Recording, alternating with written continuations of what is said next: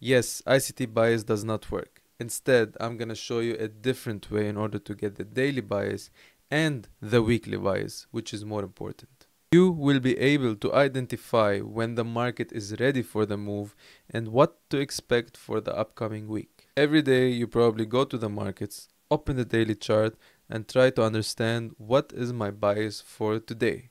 Now how ICT taught us to understand that is what is the bigger context? What is the story that we are building in our head? This will always keep us skeptical because we do not have any data to back it up. Now sometimes you get the daily bias right.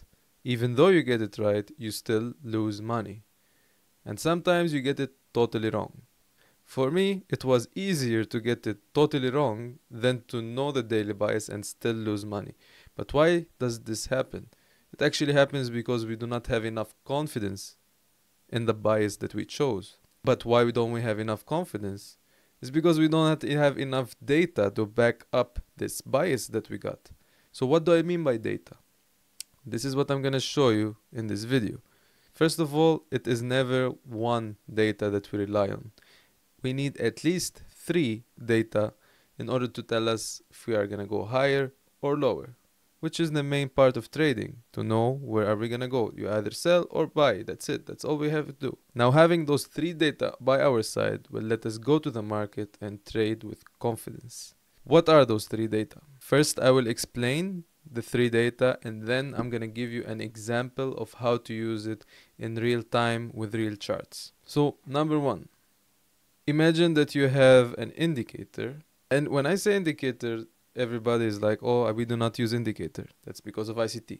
But indicator is just making you see data more easily in front of you instead of going and counting it yourself. So imagine that you have an indicator that is showing you what the price have done in the past 10, 20, 30 years and giving you an average to show you what will happen in this month compared to the past 30 years. If you wanted to calculate that, you would never be able to.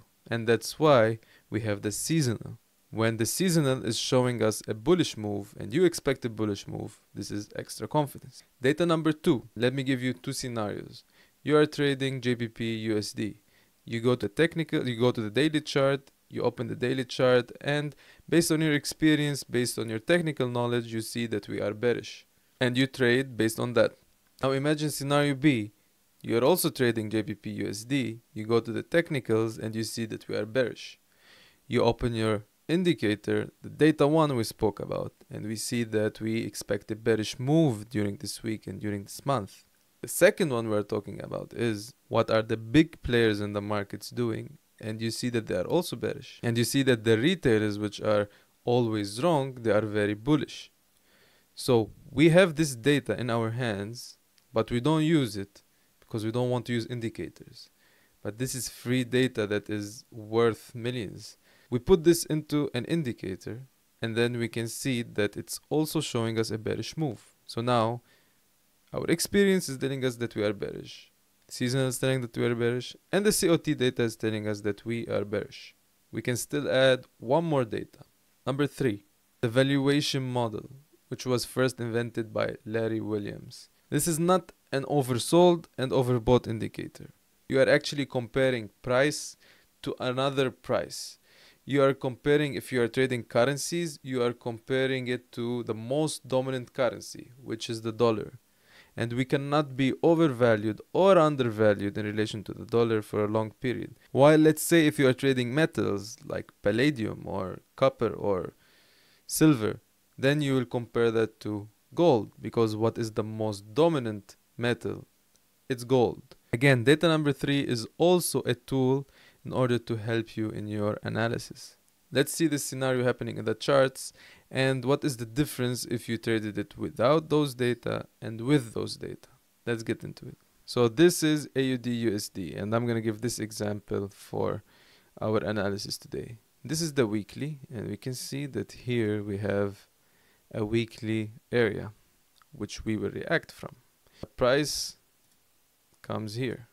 We are in this area. Now our job is to know if this area is gonna hold or not.